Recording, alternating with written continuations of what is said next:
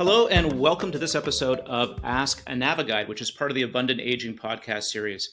I'm Mike, your host, and on this show, we help families and really everybody tackle subjects in aging and family caregiving that can be stressful to work through. And we do this with tips and advice from the United Church Homes NaviGuide team. Our NaviGuides have decades of experience helping families work through these issues, and we want to help everyone, everywhere, age with abundance. Today, we're lucky to have Robin with us, who will help us understand Medicare brokers, Medicare Advantage brokers. On an earlier podcast, we talked about the basics of Medicare, Medicare supplement insurance, and Medicare Advantage plans. And as I understand it, when you are looking at a Medicare Advantage plan in particular, very often it's helpful to work through your choices with the help of a Medicare Advantage plan broker. So, Robin, I guess first question is, can you just tell us a little bit more about what a Medicare Advantage plan broker is or does? Yes. So that is my background, although being a NaviGuide is certainly my favorite job that I've ever had.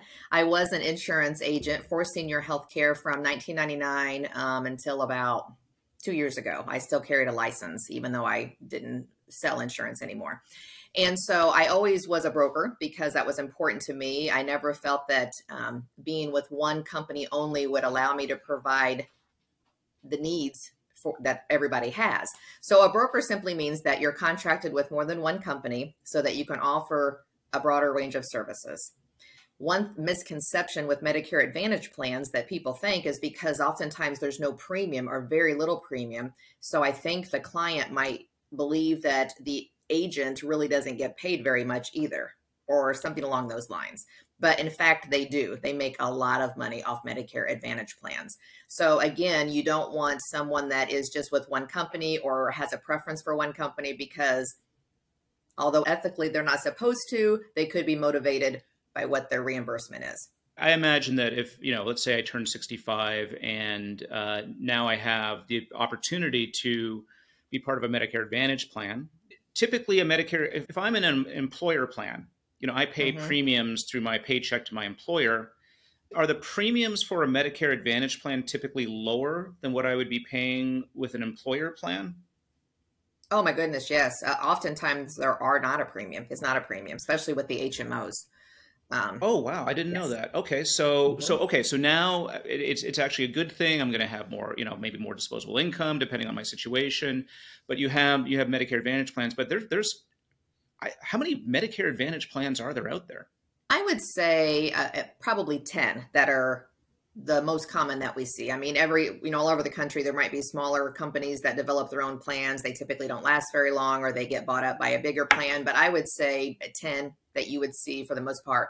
And some of those larger plans, again, might have different plans within themselves. So they could have a PPO, an HMO, and then within those, sometimes they have a certain plan, but then they might tag on gold because it has extra benefits. So that type of thing. Okay, so I'm imagining myself going to the computer and signing up for a Medicare Advantage plan, and then I'm seeing that I've got, and the 10, these are all names that we know. We probably have had United, Humana, Cigna, the Blues plans, things like that. So yeah, and they're in the same business. They'll provide a Medicare Advantage plan.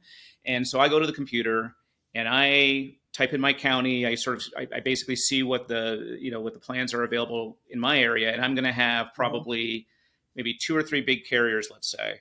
And then maybe some other plans that are new to me. And then under each of them, I'm going to have PPO, HMO, gold, silver, platinum, plaid, whatever it might be. So this is where a Medicare Advantage plan broker could help, right? And how would I find a Medicare Advantage plan broker? Let's see if I can find it here. Yeah. So SHIP is the State Health Insurance Assistance Program. There is a link that maybe we can list that people can go to find their local SHIP office. They are trained professionals in these. They can also educate them on maybe what is the best plan for them and then also help find them an agent that can help them.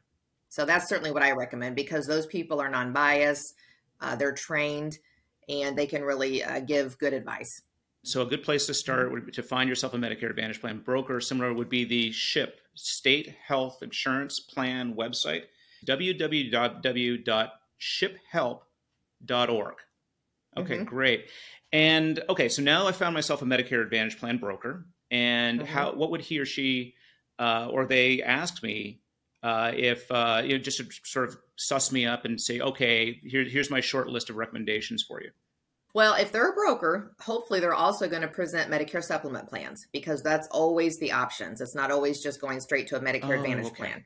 Got it. So when they sit down with someone, really they do want to ask some personal questions and they want to see, what their income is, what type of savings they have, if they have accessible disposable income available. So those are the types of things that you want to ask as well. You want to see what they're looking for. What do they want out of a plan? Would they rather just pay a premium and not worry about it, not have to worry about having any out of pocket? Or would they rather have more disposable, no premium each month and have the possibility of some out of pocket should health issues arise? So really, those are the things you want to look at. And then once you have those answers, you can narrow it down.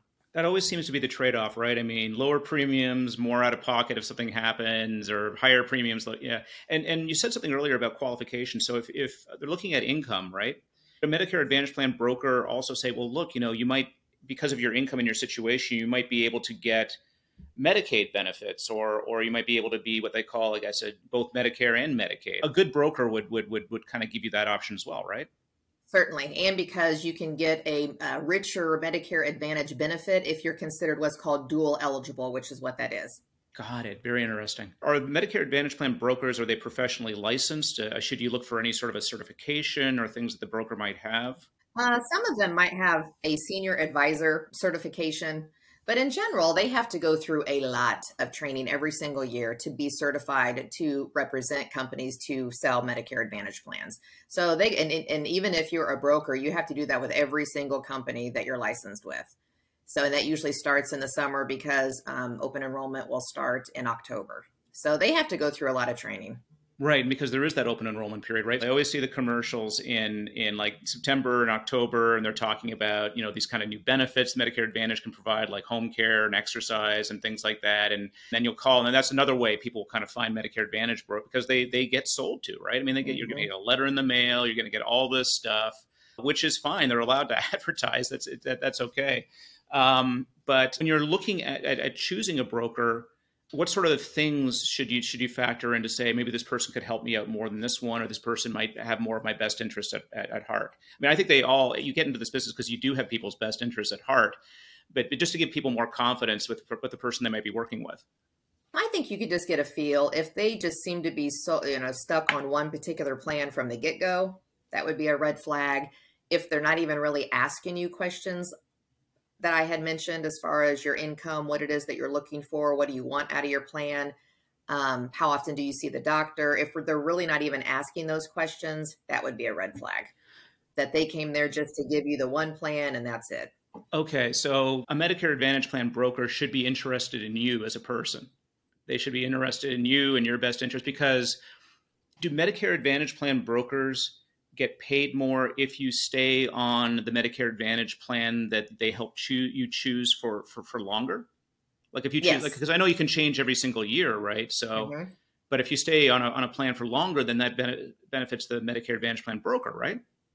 Well, actually, that's a tough question because it's less headache, because if they just are getting a straight premium from this person, but then they switch it up every year, bookkeeping wise, if they're self-employed or even working with a company, because most brokers are self-employed, it can be a hassle. So it certainly would be easier if they stayed on the same plan for a long period of time.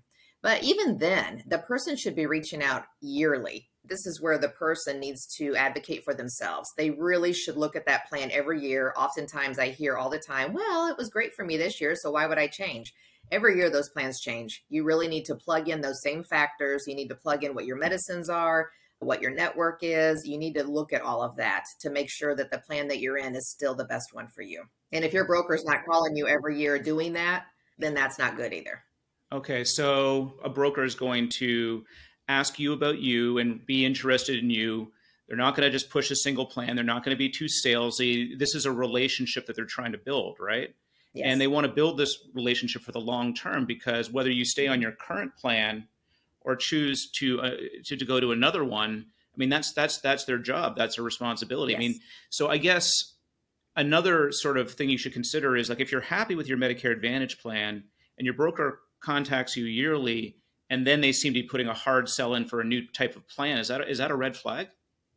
It might be you'd want to know why, because sometimes it might be that they have a better transportation benefit, grocery benefit, over the counter benefit. But although those are nice, and I know that people need that, you want to make sure that your medical needs are going to be covered to the best for you. That's interesting. It's a relationship that they'll contact you, through the life of your experience, as long as you wish, with the Medicare Advantage program. Mm-hmm. They know that it's in your best interest to switch from one plan to the other. So if they are recommending a certain type of plan, we've talked Mm-hmm. about doctors being in network, covering medical needs, that sort of thing. What are other good questions you should ask your Medicare Advantage plan broker when they're saying this might be a good plan for you? Travel. If that person plans on traveling in their retirement age, that's a biggie. They want to know what type of coverage is available if they travel. And, a PPO, that's where you might look at the differences between PPO versus HMO. Because if you do travel, most of them, even HMOs, have emergency benefits. But again, it's usually for an emergency room or urgent care facility. It's not for any length of stay in a hospital. But if you have a PPO, you're going to have coverage regardless if it's in network or out of network. And let's say it's open enrollment period and you've chosen a plan, and then, oops, you know what? I like that other plan, or you've already signed the paperwork and all the rest of it. I mean, is it okay to go back to your Medicare Advantage plan broker and say, you know what? I think something just came to me. I shouldn't feel bad about doing that, right? But I only have a certain amount of time Correct. to do that. Okay. Right. Well, you have it in between October and December, the 1st of December. But then after the 1st of the year, you have the first 3 months to make one change.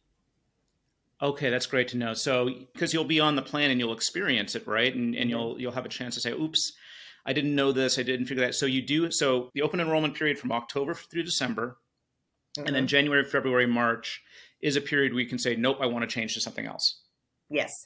Also, if you have state assistance, you actually can change once a quarter. They're actually called special needs plans. So if you have a chronic illness or if you have state assistance, there's lots of reasons why you might have what's called a special needs plans. But usually if you have those, you can switch more often if needed. I certainly don't recommend doing that once a quarter. But if you receive a notice in the mail that says your insurance company, because they must notify you at least 30 days ahead of time if they're not going to cover a medication anymore, that would give you time to get with your broker, find a new plan, and then it would become effective the first of the following month.